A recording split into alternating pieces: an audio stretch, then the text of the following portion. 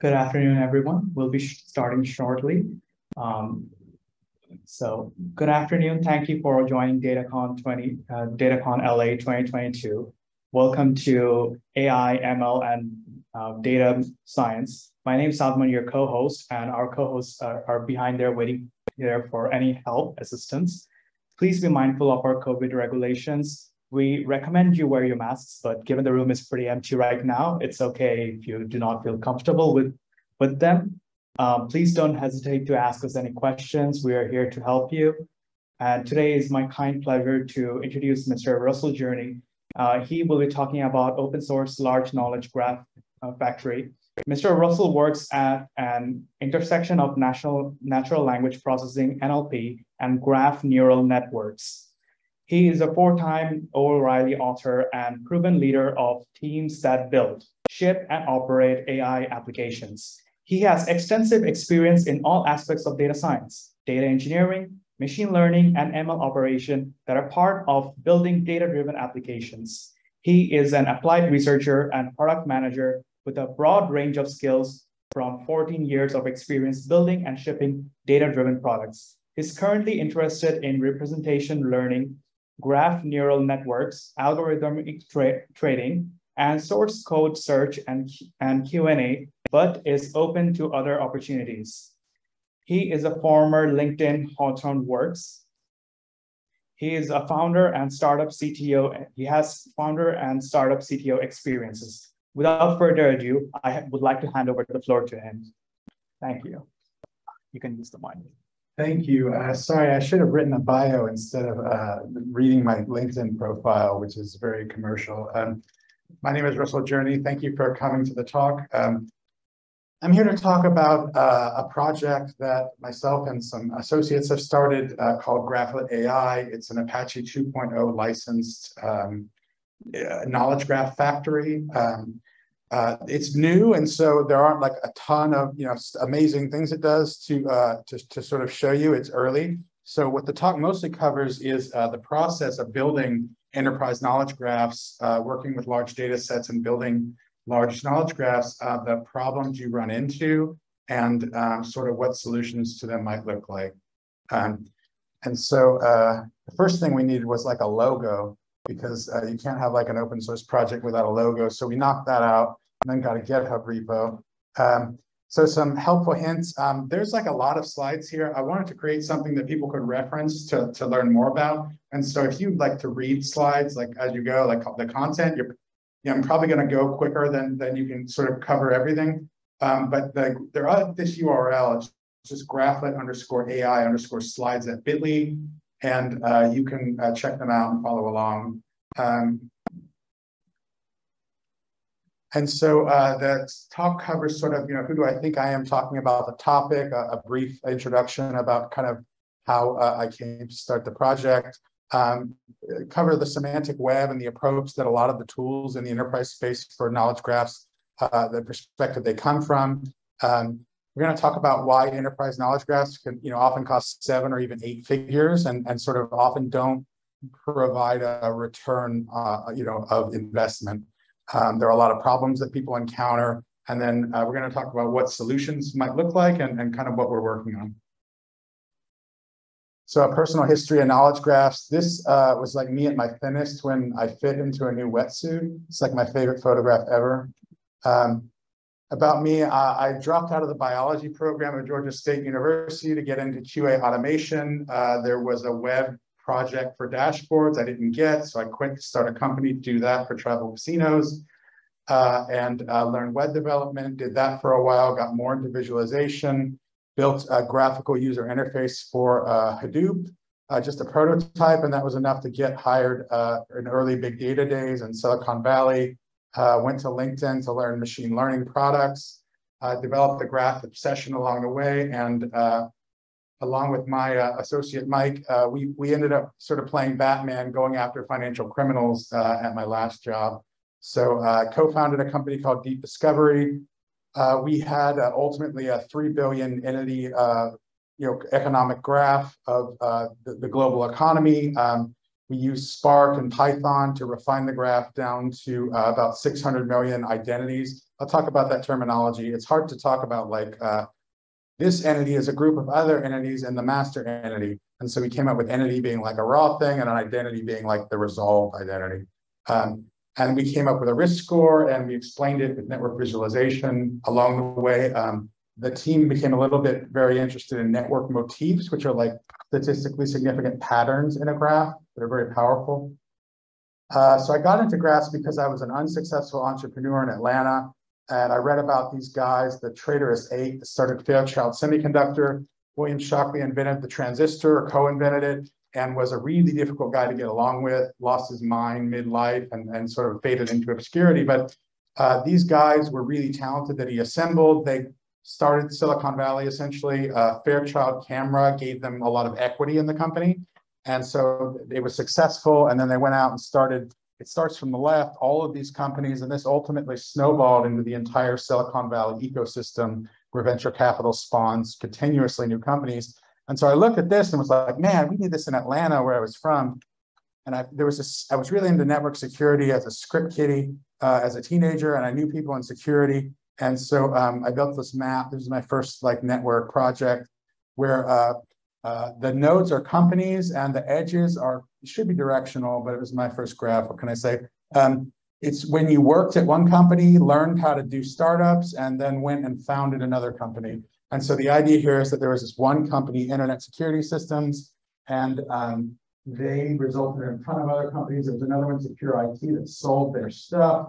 And this actually grew and grew and grew. And now Atlanta is one of the top security towns in the world. The point of this project was to convince the state and the city to kind of subsidize that industry, which wanted to grow rather than sort of chasing the film industry. I was really successful at that. Didn't understand much about government, but it was a good learning experience. This was the newspaper version. Then I went to Ning and did graph analysis for figuring out why people stopped signing up, essentially. And so I got really into them because it worked. And I went to LinkedIn. Product managed and led development of a project called LinkedIn InMaps, where you could visualize your own LinkedIn network. The cool part was that we didn't label the clusters. We let you do it because I let my brother label his with a marker, and he needed to own it because it told the story of his career. So we just let the user do it. It took like 3 years to get something on the LinkedIn website at that point. So we just did it on other platforms through virality. It's kind of a hack for the IPO kind of press. I played around with inbox networks for a while. This is my inbox on the left. On the right is my inbox with my brother's inbox, kind of the overlap. Then I started a company called Relato. We collected partnerships, example customers. We got competitors from AdWords, created a business graph, and analyzed it. I'm going to talk about this poster later. And then this was kind of one of you could look at your market segments and like what the competitors' penetration was. It turned out not to be a great product. It's like a service, but it was a good learning opportunity. This is what we built at Deep Discovery. This is a guy called Ivo Zudis. He comes up clean in all the other systems that we tested when he applies for a bank account. So he does business on behalf of this gentleman in the explosion. This is Yevgeny Prigozhin. In some circles, he's America's most wanted man. He rigged the election for Putin by running the Internet Research Agency. This guy, Ivo Zudis, on the right, owns this guy's murder plane, VS, I forget the tail number. This was based on an article from the Organized Crime and Corruption Reporting Project, and we extended what they knew looking at our data. And it turns out this guy has an airplane. And it's known that he does this, but like he's so wealthy and powerful, he'll go from place to place globally, and he'll have talks about a topic, and then he'll leave, and then several people associated with that topic wind up dead. And it happens over and over, and the FSB is killing people on behalf of him and President Putin. And this airplane is known, and it just continues. And so this is starting to change with the invasion of Ukraine, but these guys were very, very openly engaging in these kinds of activities. And so we went after the middlemen. The Ivo Zudis is, I think in Wolf on Wall Street, that it's called a rat hole. It's like his mother-in-law that has the money. So this is actually how, if you're sanctioned by OFAC, the Treasury Department, you don't own your own assets. You have guys that work for you that you'll kill if they don't give you the money. and they do your banking on your behalf. So that was the goal. Unfortunately, rather than IPOing, the company didn't. And so in the end, we needed to figure out a new plan. We're all very passionate about networks, and we had a bunch of challenges. And I personally was just like, what do I do next? Like, I'm very passionate about building knowledge graphs. We ran into a bunch of problems. We know how to solve them. How do we take what we learn and kind of apply it to help everyone? By the way, that mountain was painted by Nicholas Roerich. So if you're a startup founder, watch out for him. He occupies the early 20th century. I'm sorry, I'm a huge fan. I just had to promote his work. So we wanted to take what we learned and solve it for all. This is the project that we're working on. This talk contains strong opinions. I'm not a big fan of RDF, and some people like it, and SPARQL. So there's other ways to do everything that I'm going to talk about. It's a strong perspective, but if you think it's sort of wrong because you like another approach, it's quite possibly the case. It's influenced by kind of what I've done and what use cases I've tackled. There's two approaches to building a knowledge graph. One is kind of doing ETL on a bunch of different data sets. This is common in an enterprise when they try to bring all their databases together. The other approach is like information extraction and then entity linking into a graph. That is a topic of its own, so I'm going to focus on combining different data sets. There's a great tutorial, if you go to the slides, on getting started with information extraction. So to talk about knowledge graphs, enterprise knowledge graphs, we're talking about like a business problem. So for starters, knowledge graphs are really, really hot right now. They're at the top of the peak of inflated expectations. And so, people are spending 7 or 8 figures, which is $1 million to $10 million on these things at enterprises, and often they're sort of not getting return on investment yet. And so there's inevitably coming the trough of disillusionment, and that's kind of where the market is at. And so it's important that use cases drive everything when you build an enterprise knowledge graph. If you have a vision of like, we're going to build a unified ontology of all our information, and that's kind of while you're doing it, or you're like, we're going to make recommendations by bringing all our data together, it's not really specific enough. And those projects tend to spend a lot of time organizing information and not as much getting use out of it.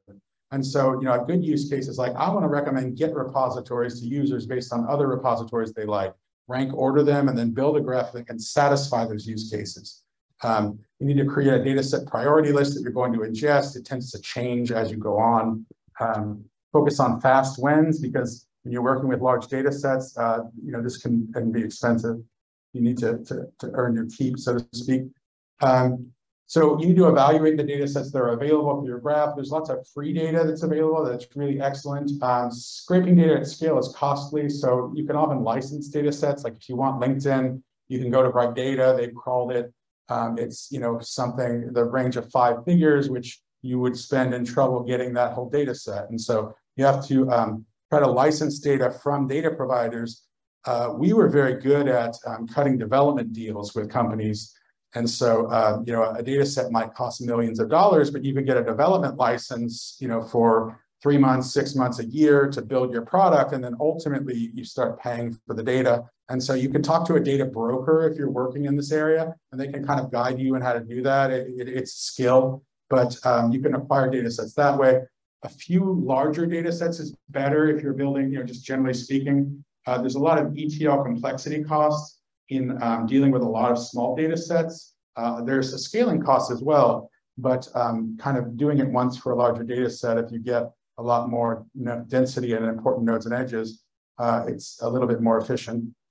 If you're doing information extraction, which we don't cover a lot, but you need to think through like, it's easy to do, kind of badly and hard to do in a refined way that you would make a business decision on. Maybe you don't need a knowledge graph. Like I said, they're hot. And so make sure that there's a really legitimate use case and purpose to your project. A lot of times, there are tools like Graphistry where you can take a relational database and like query it and get a graph out of it. And they don't do anything at the storage layer. They're just able to work with them implicitly. And so a lot of people do graph processing where they'll just run queries and then get the data in tabular form and do their work like if they're using machine learning. You should definitely consider that. And so don't just assume it's essential. There's an industry around this stuff, and so sometimes that can happen. Think about the data sets for your knowledge graph, like what kind of data is it? Is it a relational database? Is it semi-structured data, JSON data, that sort of thing? Sometimes you start with an existing network. We started out with data that had to be ETL'd into a graph, and then we acquired a data set that was a large knowledge graph, and we ended up using that as the backbone. So if you can acquire network data and kind of build your graph onto it, that's great.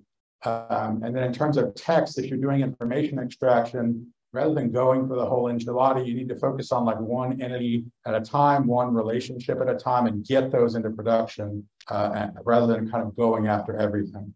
And then, ultimately, you're sort of looking for a node edge list of type semi-structured records. Where did your data come from? Sometimes when you license data or it's provided in a database, you lack context of where it came from, and you don't have the ability to fix issues in it because you don't understand it well enough. So that's important.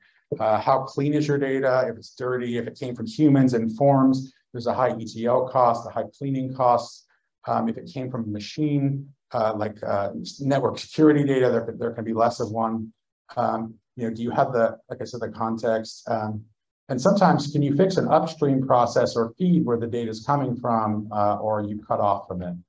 How uniform is it? Like how many types of entities? If there are 1,000, there's going to be a higher cost than 10. And so that's really important. How many data sets you're going to ingest? How varied are the schemas? A lot of times you'll get data sets that you have to extract multiple entities from, and that's certainly not bad. That's kind of the beauty of building a graph, but you need to be aware of what the semantic differences are. So you have to put a lot of thought into kind of how you're going to go from the source representation to your ontology. So scale can slow things down. Edge count tends to hurt more than node count, and most graph operations are CPU bound, not IO bound, and the degree distribution is critical. We're going to talk about supernodes that make things very difficult. What are your node and edge properties? What data types are they? You often need to summarize records. Like if you combine records through entity resolution, you got 10 addresses. You often need to merge those into only the unique records. You can use representation learning like embeddings to represent records, compare them. You need to think of your graph as a sample, even if you feel like you have all the data. If you think through it, you probably don't. The data you have might not be representative, and that can impact the decisions you make based on it. What entity resolution do you need? We're going to talk about this more, but often if you don't do entity resolution, you can't find the patterns you're looking for in your graph. And you need to think about like, how bad is it if you merge nodes that should be separate? And how bad is it if you don't merge them, and for which entities, and what's the business tolerance for each? Do you need to track lineage very carefully? Is it essential that you have like a full legal custody chain back to the original data? For us, that was fairly important to be able to demonstrate, when someone's filing like a suspicious activity report, this data came from this source, and this is the basis for this suspicion. It was heavy, but most domains are not as bad as financial compliance. There's this concept of graph intelligence that Graphistry and Ben Lorica have been promoting. That's sort of, it's not about a graph database. It's about the open, Python and R stacks and kind of processing graphs, on top of other technologies that deal with storage. The background of the tools that are really popular in enterprise come from the semantic web. The vision here was an academic vision of everyone having their own small knowledge graph, and you would easily combine like many of them, and you would do these like graph queries. You get like artificial general intelligence out of it. It was going to be like a paradise. The reality was documented by Cory Doctorow, the science fiction fantasy writer. Data, other people's data you don't trust. It's ugly. They have different concepts than you have in your domain. ETL of 1,000 data sets from every little website is cost prohibitive, especially if you do it at query time, via like SPARQL, where there's no common schema. And so the tools that developed were kind of like a schema default system where everything became property-based instead of object-based, which created its own set of issues. And so the reality is, unfortunately, that there's like a moat around each organization. You bring your own knowledge graph. There are a few large ontologies that are shared, and you can pull from them. You might have structured or semi-structured data. You might do information extraction. You build your own knowledge graph that's kind of your data moat because it unifies the information across your organization. This is what I was talking about. They tend to be expensive and very dear. They tend not to be shared except commercially. Obviously, large organizations, Wikidata is very useful. Google's Knowledge Graph, Diffbot is commercial. It's very good. The problem with these is that they're not panaceas because they either don't have the coverage you need for your application or they don't have the accuracy in that area. And so they're useful, but they're not like a total solution. On the left, you have RDF triple stores. And on the right, you have like the object version. And so that is kind of the approach here is property graphs as opposed to RDF. Here are some comparisons between the two. I'll just say that we take a property graph perspective. So, all right, working with property graphs, this is kind of the architecture. This is a standard sort of big data architecture where you process and ingest data, refine it, build what you kind of want to see, and then publish it in a, like a database search engine. We ended up building a graph database on top of a search engine. That's a really common thing to do. Other, databases, TigerGraph or Neo4j could be used. Then you sort of serve the data out into an API. So building ontologies, oops, it's displaying wrong. Basically, the approach is to transform data sets into a common ontology, a common schema, rather than sort of trying to do it at the property level. Sometimes a lot of ETL isn't necessary if you're dealing with machine-generated data. Here's an example of having like a source graph of Stack Overflow, questions, users, posts. Here's medium posts. It's important to get this data if you want to recommend both together into a common form. And so you might do a forums thing and sort of wrangle them into a common schema. This is a lot of what you do if you're building large knowledge graphs. Super nodes come up. They're nodes with like a lot of connections. They break things. If you have a 1,000,000-degree node and you want to count how many of its neighbors are connected, the complexity is 1,000,000 times 1,000,000 over 2. You can see how this gets completely out of hand. So you have to deal with them. You essentially deal with them by filtering them, creating a blacklist, deleting them, coming up with a threshold beyond which you do not walk. There's another approach that's more sophisticated called role discovery, where you look at the structure of the area around that node and you come up with the role. So in this, I did this for a poster. The blue nodes were like people this is a partnership graph. The big companies are in green, the kind of up-and-comers are in red, and the insignificant nodes that have a few partnerships are in blue. I ended up deleting them to get this poster. So that's kind of the more sophisticated side. Entity resolution, you figure out what things are the same and which aren't. This is the entity identity terminology I mentioned. But basically, once you resolve it, you've got kind of a definitive record, but you might have lists of things that came to form that record. So in this case, you can translate things where there's multiple values for one field. You have to get comfortable with that, and so that's something you have to address. And so the process you go through is sort of, you start out with bronze tables is the Databricks terminology. I like the concept. It's not an architecture, but it's just the raw data tables. You transform them here into like a uniform schema in silver tables. At that point, you need to perform entity resolution. You can't compare every record in the data with every other record because that's in squared complexity. And so you have to create smaller groups. That's what blocking is. You might do it on last name, that sort of thing. That's a traditional approach. So here, we'll do it on just the name of the user on GitHub or the other platform. You can do manual matching and you create like links between them, and then you use connected components to combine those. And so we came up on an approach where we use pre-trained language models from a paper that was a landmark paper that has code on GitHub. We built a system on top of this, and this is the architecture. But the trick is it's a language model, but it's seen all sorts of data on the web that is structured. And so you tell it literally in text, this is a column name, and it's like, oh, it's the name, and this is the value, it's Apple Incorporated. So you've got a text document. It's a hack, but language models have developed so quickly that this actually works as a general form of representation for graph nodes. And so you encode it that way, and then you treat it as a, you compare the two records and classify them as matched or not. What they do in the paper, there's an algorithm called there's a library called sentence transformers. They just encode that text representation into a fixed length vector. That's what this is. There's an old algorithm called locality sensitive hashing that they perform. It, on a distance, it groups like nodes into buckets. And then you just compare them all within a bucket, your settings to decide how big they are. And that's how you block. It's much easier than coming up with many manual strategies like last name, first initial, like county last name. Like you might have to do that 100 times traditionally.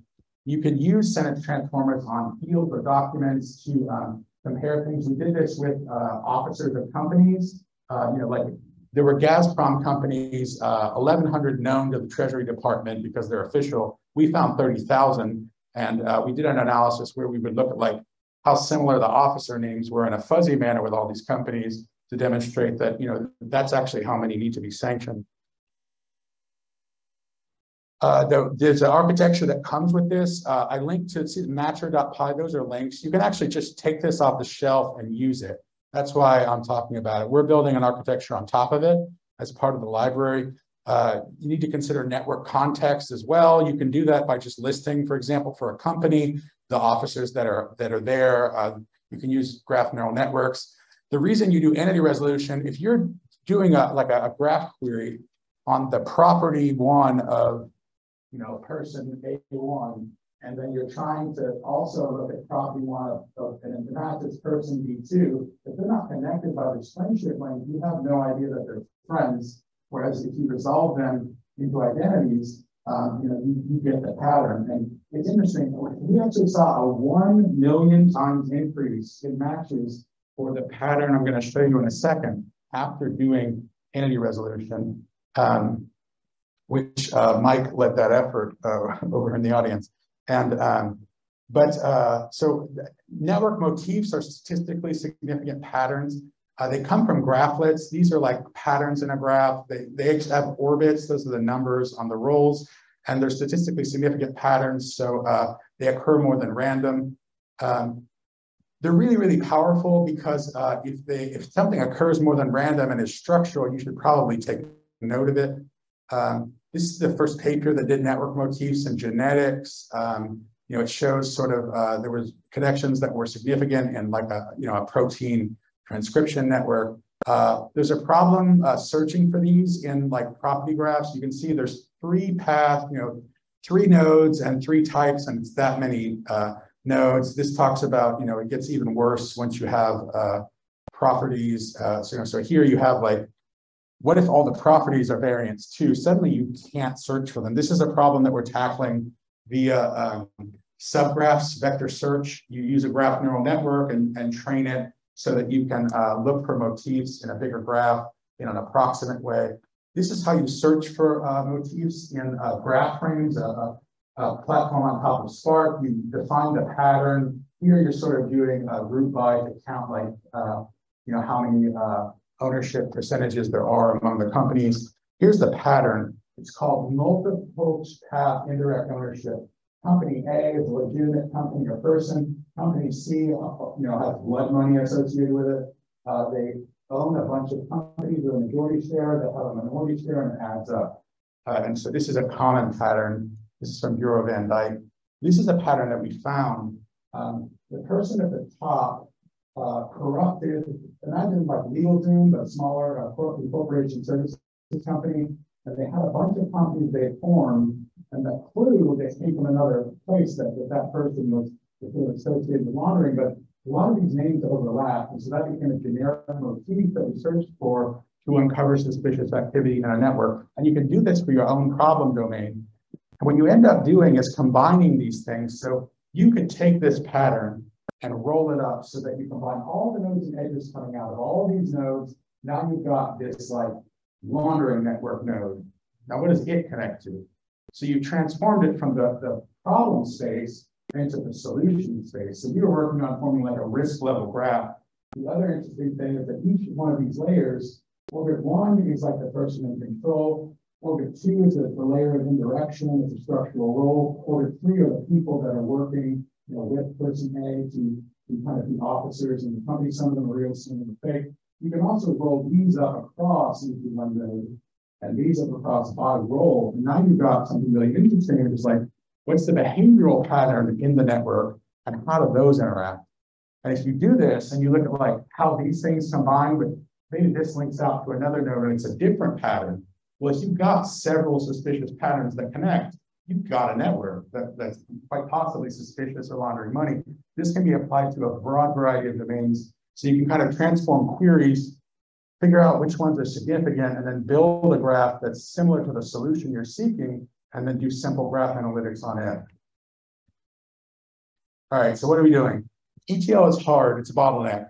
So we wanted to create classes that for your ontology that you transform data into. It validates them, it's a place to reuse code, and we need it to work with Spark. And so there's a project called Pydantic. So here you load the data, you've got movie awards, comedies, and horror. They all have different schemas, and it isn't a graph.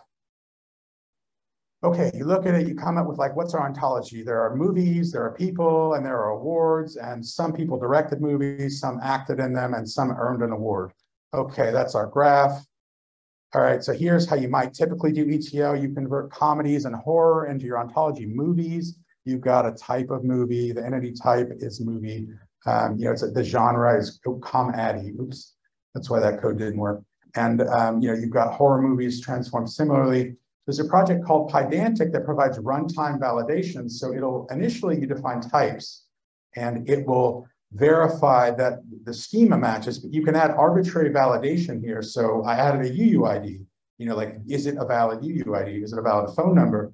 And so you end up re-implementing this stuff when you do like raw ETL. This allows you to combine the validation, because when you're combining like 10 data sets, you can run into ETL log jams where it's like, oh, there's this error and there's this error, and you're trying to merge it all, and it can get pretty hairy. So the idea with this tool, this will be finished in like a week or two. I was trying to get it done before this, but it's in progress. But basically, the Pydantic Spark is a library that will produce PySpark schemas for these Pydantic classes. And so you can see in this test, it's like looking at what the structure should be and what the schema should be. And then you define, in this case, like the classes, as you might, in an ORM system for the nodes and edges. And then you kind of create a user-defined function that just instantiates that class, and all the transformation just kind of happens in one place. You could use this movie class for a bunch of different data sets. It's a way to bring all the transformations together, validate in one place, and build like a single class that can handle varied input data. And this is kind of the thing we decided would address a lot of the issues we ran into. The other problem is there needs to be a generic entity resolution system using some of the technologies I talked about. So I got to wrap up, but Pydantic provides enough metadata that you can generate one of those text documents from it and then apply the Ditto type algorithm to it. We're actually using graph neural networks to do it, and developing like an open entity resolution system that will work for kind of any type of graph data. Motif search doesn't scale. So I talked about using neural subgraph matching. That's another problem we're working on, kind of laying out the method there. There is code for this paper as well. It's just a question of scaling it beyond, like a couple million nodes to like a larger data set, but it's essentially a vector search at that point. This is, from the paper. It's from a professor named Yuri Leskovic at Stanford. Okay, so that's kind of the stuff that we're working on, and hopefully the overview of the problems you run into was educational, and I earned my keep for promoting the project. So, we're recruiting to work on this thing. I'm personally working on the ETL stuff, day by day. Others are working on the entity resolution and the motif search, but if you're interested in it, check out the slides. I'm still getting the website up. There's a GitHub repo and a PyPy package, and it's coming along. So thank you.